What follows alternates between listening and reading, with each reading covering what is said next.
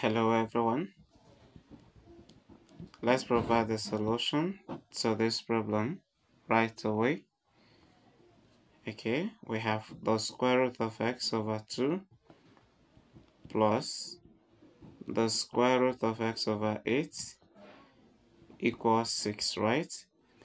Now, as you look at this, it looks difficult, but then you can begin to break this into 2 so that x over 2 comes out of x over 8, right? So if we do that, we're going to have the square root of x over 2 plus, from here we have x over 8 is 2 times 4, right? That this is equal to 6. Now the next thing you're going to do is to split this and get the partial fraction or the partial fraction of this. So if we do that, we're going to have the square root of x over 2 plus, we want to decompose this to get the two partial fractions, and that will be x over 2, right? Then multiply by 1 over 4. Okay, because if you put these two together, you're going to get this particular one. They are still under the square root sign, and this is equal to what? 6. Now you can split this again. You can split this so that if you do that, you're going to have the square root of x over 2 plus the square root of x over 2 multiplied by the square root of 1 over 4, right?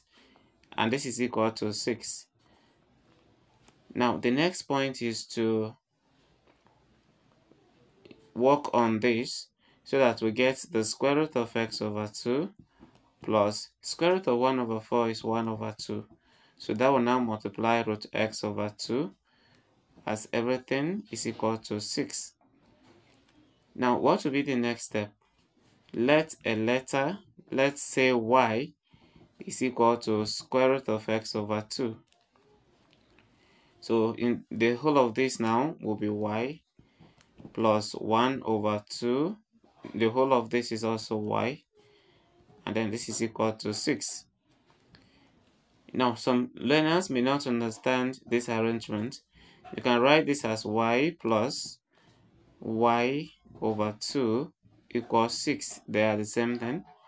Then we cross multiply to get 2y, or we multiply all through by the LCM, which is 2. So 2y plus 2 will cancel itself from here. We have just y.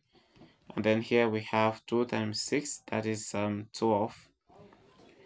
Now what do?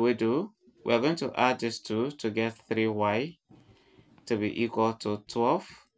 Then divide both sides by 3. This will go here. And then our y will be equal to 3 over 12 over 3, and that is 4. But mind you that in the equation given, we do not have anything to do with y. Okay, so let's go back to where we say that y is equal to the square root of x over 2 and put it back here so that we can get the value of x. Let's go there. Y is equal to 4, and at the same time we know that y is equal to the square root of x over 2. So in place of this now, I'm going to write the square root of x over 2, and that is equal to 4. Now, what again do I do? I'm going to square this and square this. This will go here. We have x over 2 equals 4 squared, that is 16. Right? And then we cross multiply because this is over 1. X times 1 is x. Then 2 times 16 is 32. So this is the value of x that satisfies the equation. And you know what we always do? We verify. The equation again is square root of x over 2 plus the square root of x over 8 equals 6. Now I'm going to put in the value of x now. So we have square root of 32 over 2 plus the square root of 32 over what? Over 8. Will this give us 6? Let's verify. We divide first, so we get square root of 32 divided by 2 is 16. That is a perfect square.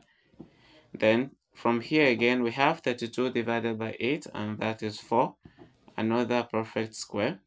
16 square root of 16 is 4, plus square root of 4 is 2. And 4 plus 2 is equal to 6. So this is to confirm that x equals 32 truly satisfies the equation. And if you have not subscribed to my channel, subscribe and share this to your friends and the students around you. Thank you.